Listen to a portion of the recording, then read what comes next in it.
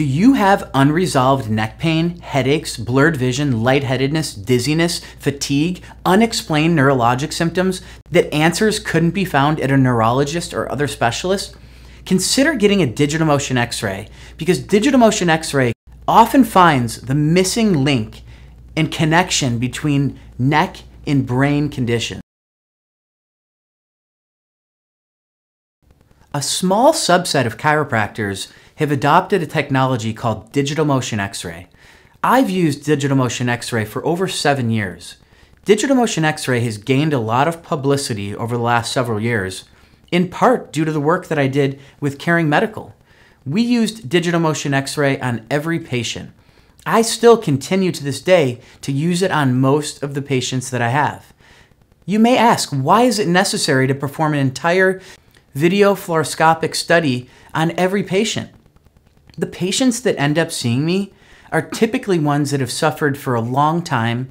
Not always, we do get acute injuries as well, but we want to find out exactly what's going on in the spine before we start working on you.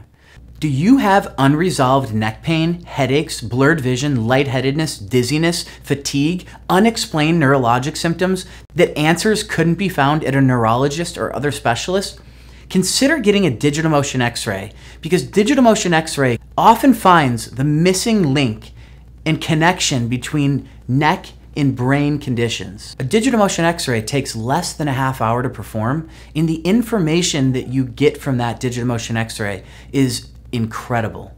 We are able to analyze your neck in each motion that the human spine moves: rotation, lateral bending, jutting, flexion, extension, oblique flexion and extension. I mean, it's just incredible the information that we get on one digital motion x-ray.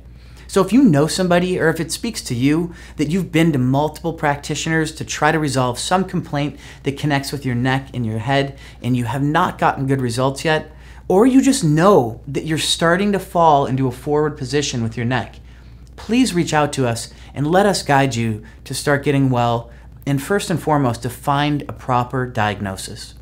Thank you.